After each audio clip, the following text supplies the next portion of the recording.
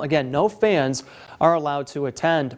Men's college wrestling from the Hammer Mill Center. Gannon hosting Edinburgh and Mercyhurst in a round-robin tournament. No team points were awarded, but individual records were kept throughout. At 174 pounds, two nationally ranked wrestlers meeting when Jacob Oliver of Edinburgh faced Gannon's Luigi Yates in the first period. Oliver was able to make a couple quick moves, get an early lead, and he would go on to win his match over Yates by a 12-5 decision. Then at 197 pounds, Edinburgh's Cody Mulligan faced Joel Lacey of Gannon. Lacey got a great start to his match as he jumped out to a 6-1 advantage in the first period.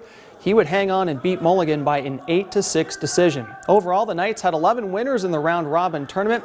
Gannon will host Mercyhurst in a team event come February the 10th.